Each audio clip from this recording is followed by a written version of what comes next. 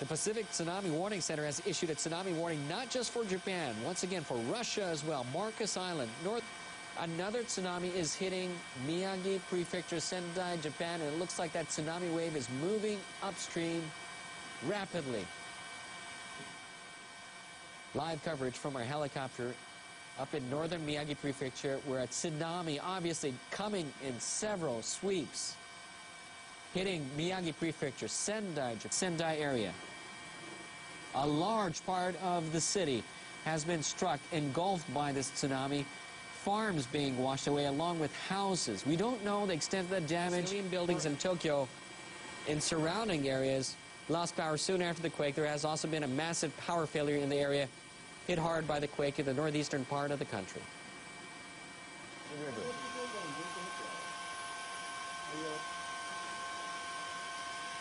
This is from our camera reporter in Miyagi, and it looks like the tsunami has engulfed several cities in Miyagi Prefecture.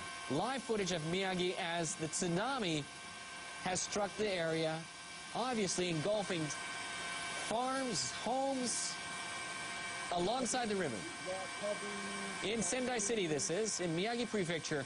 Tsunami, live coverage of tsunami engulfing this Sendai area in Miyagi Prefecture.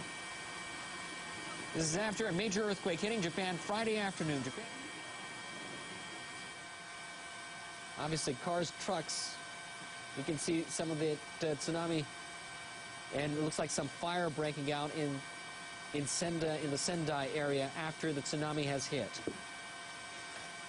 Major earthquake that was revised to magnitude 8.4. One of the largest earthquakes ever to hit Japan. The tsunami has already engulfed some cities, fires breaking out due to the earthquake. In northeastern Japan's Iwate Prefecture, tsunami waves of over 4 meters were observed soon after the quake. The agency is in the Sendai area, Miyagi Prefecture, north of Japan.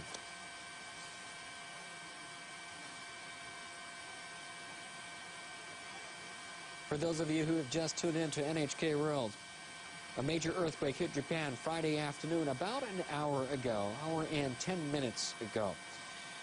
Japan's meteorological agency says the quake measured magnitude 8.4. It has revised it upwards to 8.4.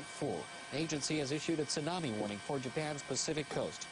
In northeastern Japan's Iwate Prefecture, tsunami waves of over 4 meters were observed soon after the quake. The agency is warning that the tsunami could reach between 6 and 10 meters. Currently contacting local governments and related agency to assess the extent of the damage. Tsunami has already struck, and you can see some of the damages so far in Miyagi Prefecture, northern Japan, and the Sendai area, but also for Russia. We're back to live coverage from our helicopter in Miyagi Prefecture, Sendai, northern Japan. It looks like the Sendai airport almost completely flooded from several tsunamis that has hit the area. Our helicopter is also at Miyagi Prefecture, covering live the Sendai area, where obviously a large tsunami has hit an area engulfing big parts of the city. Airport in northern Japan are still closed. On an NHK helicopter, obviously some fire in Chiba Prefecture breaking out on an oil refinery in Chiba Prefecture, north. A large fire breaking out of an oil refinery in Chiba Prefecture. An oil refinery in Chiba Prefecture in Ichihara area.